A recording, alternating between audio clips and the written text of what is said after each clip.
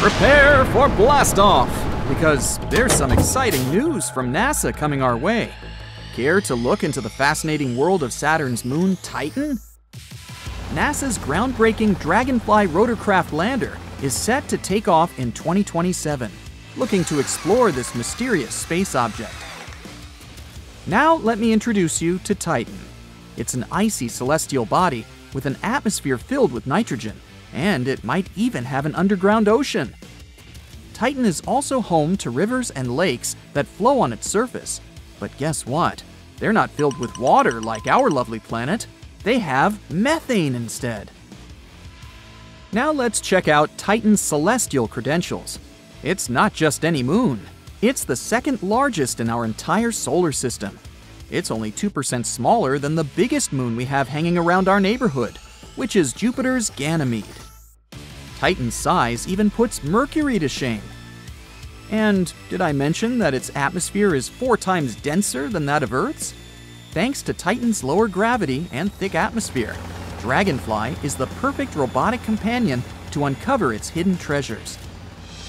Let's move on to Dragonfly, the star of NASA's upcoming mission to Titan. This cosmic drone is not your average explorer. Equipped with a full array of interesting gadgets, Dragonfly is like a flying laboratory, ready to uncover more secrets of Titan.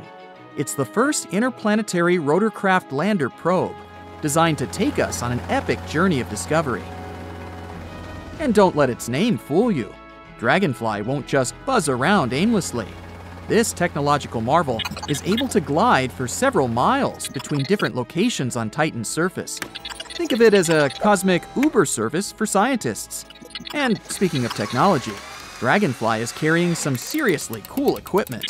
It'll feature the Drill for Acquisition of Complex Organics, DRACO, instrument, which will help us scoop out material from Titan, while the Dragonfly Mass Spectrometer, DRAMS, will analyze what these samples are made of. But how did we stumble upon Titan? It was March 25, 1655, when a Dutch astronomer was out there with his telescope, exploring the cosmos. Lo and behold, he spotted something amazing. It was Titan, the biggest moon of Saturn. Fast forward almost 300 years to 1944, when another cool astronomer jumped into the picture.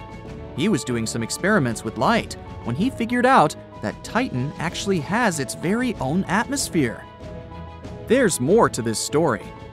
In 1979, the Pioneer 11 spacecraft decided to take a joyride through the Saturn system. It confirmed all the cool things scientists had previously speculated about Titan, like its temperature and mass. However, there was one tiny mistake. Those sneaky scientists thought Titan might be the biggest moon in the entire solar system. Oops, wrong guess. Nevertheless, Titan had this mysterious, dense atmosphere that kept everyone on their toes. Now let's zoom in on the 1980s, when the Voyager 1 and 2 spacecraft make their grand entrance. These cosmic explorers flew past Saturn, and they wanted to get a good look at Titan's surface.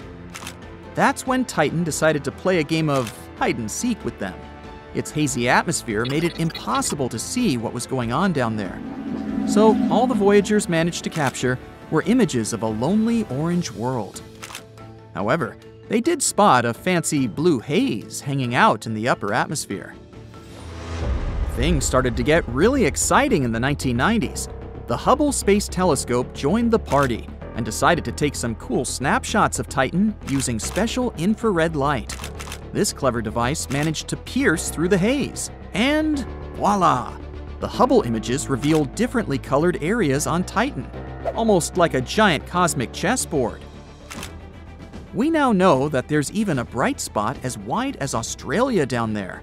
However, despite these fantastic pictures, the mystery of what lay beneath Titan's haze was still unsolved. It was 2004 when the stage was set for Cassini and its European sidekick, the Huygens probe. They were like the ultimate dynamic duo, ready to take on Saturn. Cassini started orbiting the ringed planet and immediately focused its attention on Titan. The big moment finally arrived. On January 14, 2005, the Huygens probe pierced through Titan's atmosphere. During its descent, Huygens collected all sorts of amazing data, snapping images and analyzing the atmosphere. The probe then transmitted this valuable information back to Cassini, which, like a cosmic courier, sent it to us eagerly waiting Earthlings.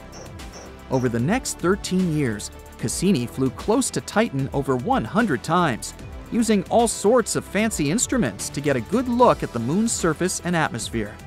Scientists could finally confirm that Titan had clouds, lakes, and rivers, and there was also some rain pouring down its surface.